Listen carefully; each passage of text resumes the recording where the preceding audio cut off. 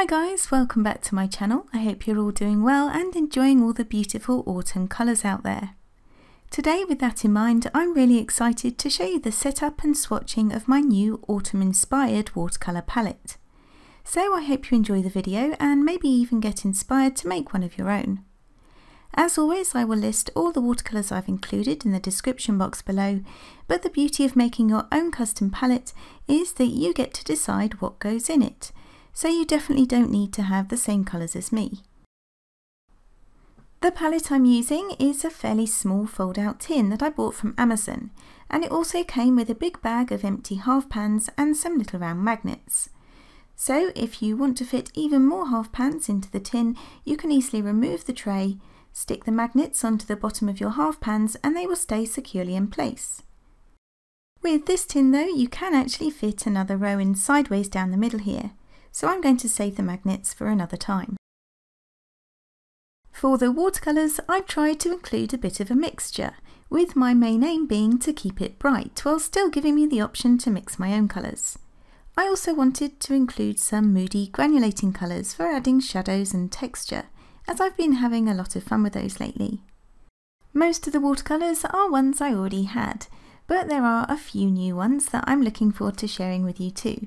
So let's take a look. I'm going to show you the colours in groups, and I've already written the colour on each pan using a permanent marker. So these first 5 watercolours are the colours that immediately spring to mind when I think of autumn here in the UK. And this first one is Autumn Yellow by Winsor & Newton. I'll just give you the name and brand of each colour for now, but I'll go into more detail and tell you why I chose each colour when we get on to the swatching. Next, I have Transparent Orange, also by Winsor & Newton. I've used this one a lot, but there's just enough left in here to fill one last half pan. For my red, I chose Cadmium Red Deep, another Winsor & Newton colour. And finally in this group I've got 2 browns, Winsor & Newton's Burnt Sienna and Van Dyke Brown from Core. I do have one more watercolour that would fit into this group, but that one, along with a few others, was bought pre-filled, so I'll mention them together in a group of their own. Moving on to the greens next, and after a lot of deliberation I settled on 3, starting with Winsor & Newton's Sap Green.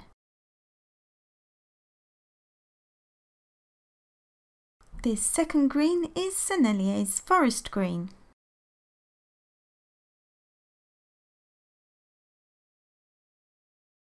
And for a super dark green, I decided to go with Mission Gold's Shadow Green.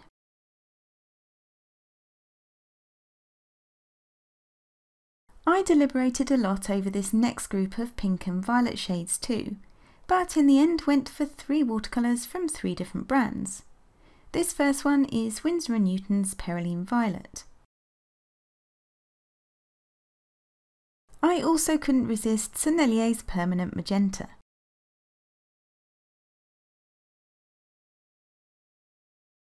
And lastly in this group, a colour that actually required no deliberation at all, Rose Madder. This one is from Mission Gold.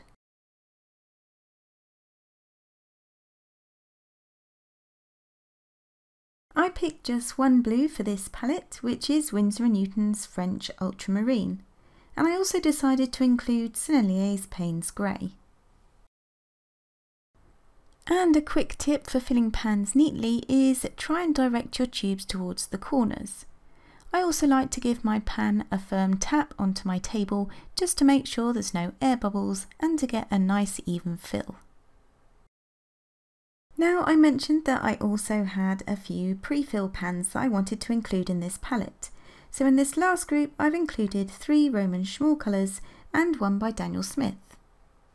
This first colour is Roman Schmall's Natural Sienna Light, which I thought would be a really useful colour for painting autumn leaves. I think I swatched it out in my last art haul video.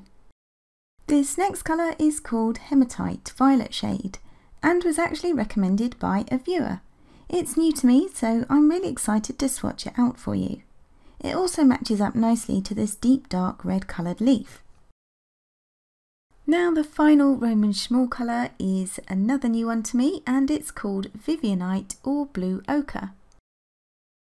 It's a really interesting one, but before I begin swatching all these out, I have one last watercolour I want to include in my palette, which is Sodalite Genuine by Daniel Smith. This was one of the colours from the small blues palette I had, and I'm glad to give it a new home as part of this palette.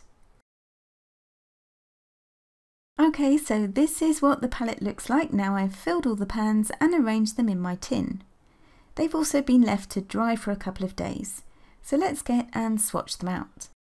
Inspired by my autumn leaf collection, I thought it would be fun to use an oak leaf shape for my swatches, so I drew one out on a scrap piece of card and used it as a template to draw around. This is totally unnecessary, but I thought it would make a fun change. Anyway, the first colour is this beautiful transparent Aureolin, pigment PY40, which is a lovely golden yellow that I thought would be good either on its own or for mixing with other colours on my palette. It is a staining colour, so will be ideal either as a first layer or to use as a glaze to give my paintings a bright warm glow.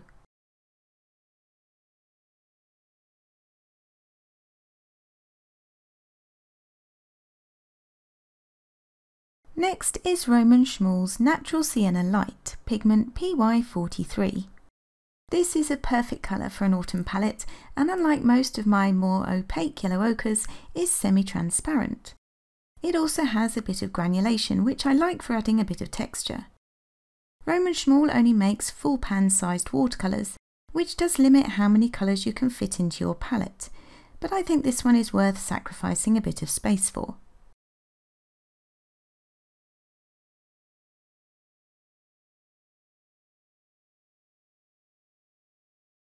I chose Winsor & Newton's Transparent Orange just because I love how bright, clean and vibrant it is. It's super pigmented, and personally I think no autumn palette would be complete without a bright orange of some sort. I did think about using Roman Schmool's Benzimidazole Orange from my last art haul video, but decided to go with this more transparent version that takes up less space in my palette.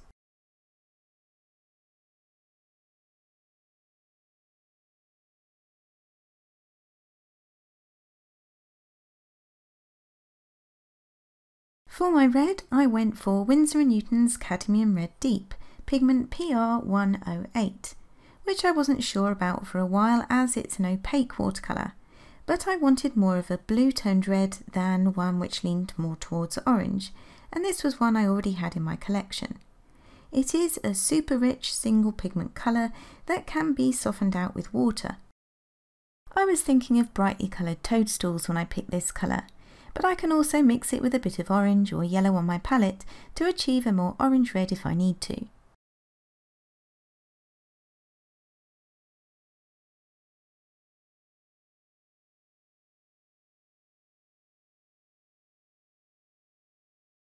I'm going to speed this up a bit now and swatch out the two browns in this palette. First is a staple in my regular palette, Burnt Sienna, pigment PR101.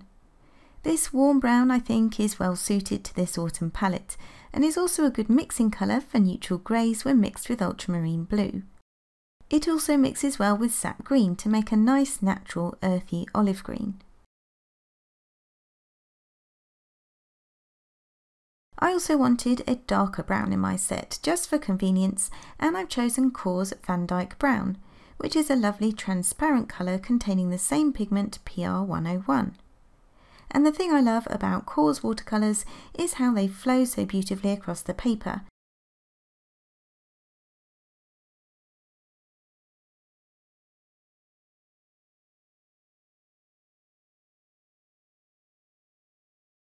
Moving on to the greens next, and Winsor & Newton's Sap Green, containing pigment PG36 and PY110. This is another bright and transparent colour that I included because I love it and for convenience. It can be used on its own or in mixes with other colours. It makes a beautiful, bright and clean, almost May green when mixed with the Aureolin, and create some interesting neutral shades when mixed with magenta. Next is Sennelier's Forest Green, and this semi-opaque watercolour really packs a punch. It contains 3 pigments, PBK7, PG7 and PY42, and despite the yellow pigment in it, looks more of a blue-green to me. I included this one because it's so intense and provides a huge range of values just on its own. Sennelier watercolours are also formulated with honey, so it flows beautifully across the surface of the paper. You can also get some really interesting effects just by dropping in water and paint, as you can see here. Now this next green is another dark one, but it's a bit more on the moody side. This is Mission Gold's Shadow Green, and like the Forest Green, contains PG7 and PBK7. There's no yellow in this one though. It's semi-transparent and semi-staining, and I chose it, as the name suggests, to add in darker shadows. When mixed with the Perylene Violet, it also makes a really interesting black. I did think about using Perylene Green instead here, but much as I love my Perylene Green, it does have a big drying shift, meaning it dries a lot lighter. So I'm going to give this one a go and see how I get on. Now, if you haven't been excited by any of my colour choices so far, this one might just hit the spot. Daniel Smith's Sodalite Genuine is, in my opinion, something else. From their Primatech range, it's made with authentic mineral pigments, and it's just beautiful. It's heavily granulating, so perfect for adding texture to autumn landscapes or skies maybe, and I can't wait to experiment with mixing it with other colours in this palette. Let me know of any colour mixes you've tried with this Sodalite Genuine and drop me a comment in the box below.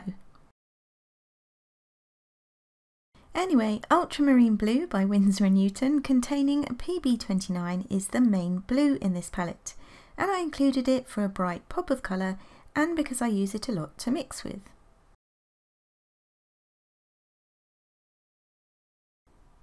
Next up is Payne's Grey, and this is another Sennelier watercolour.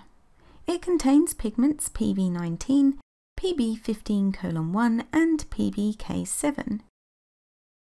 I deliberated for quite a while over this one, as I thought about going with either indigo or neutral tint instead. In the end though, I chose the grey as I thought it would offer more flexibility. With the grey, for example, I can mix my own indigo just by mixing in a bit of ultramarine blue, so I think it'll work quite well. It's also super pigmented, and like the Sennelier Forest Green, offers a wide range of values just by adding water.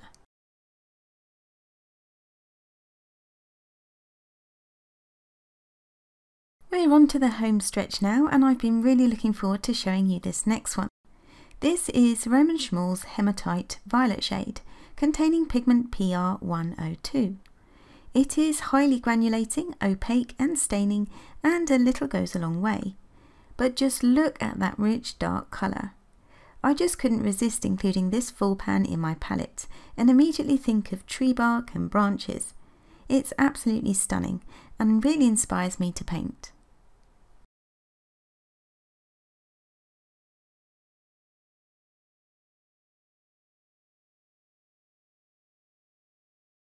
Now, I may not have included Perylene Green in this palette, but I did include Winsor & Newton's Perylene Violet, containing pigment PV29. This transparent, deep, dark wine colour will be perfect for giving a subtle autumn feel to any painting, and I'm also thinking it will be useful to use alongside my browns to add interest and shadows to animal fur.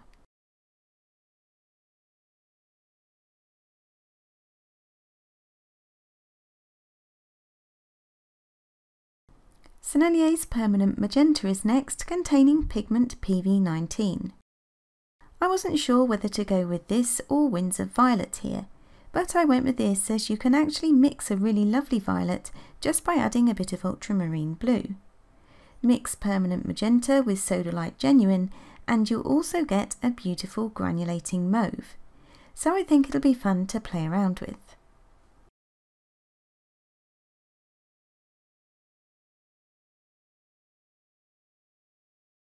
I came up with the idea for this next colour after reading a new book I bought called Making Colours Sing by Jean Dobie. I haven't had time to read much of it yet, but Rose Madder Genuine was mentioned a lot as being a great transparent mixing colour. The closest I have in my collection is this Mission Gold's Rose Madder, containing pigment PR176. I couldn't find what the difference between my Rose Madder and Rose Madder Genuine is, so if you know, please drop me a comment below this video. Nevertheless, I have included it in this palette, so I can experiment more with its colour mixing capabilities as I continue to learn and read more about it in my book.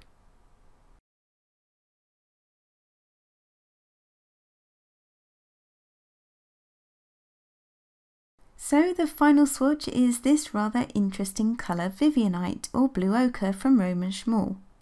It's one of their earth pigments, so doesn't have pigment numbers, and it's quite a muted colour compared to some of the other colours in this palette. But I wanted to include it to add a bit of balance. I'm thinking it might provide a subtle background to some of my animal paintings, or have a place in toning down some of the brighter colours I've chosen. Either way, it's nice to add something a bit different to the mix and see where it takes me.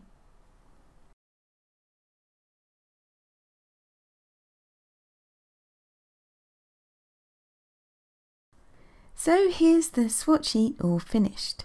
The lighter areas on each leaf are where I used a damp brush to gently disturb the pigment and try and lift each of the watercolours from the paper. How staining a pigment is useful to know when planning a painting, and it does vary a bit depending on the paper you use, but it gives you a rough idea.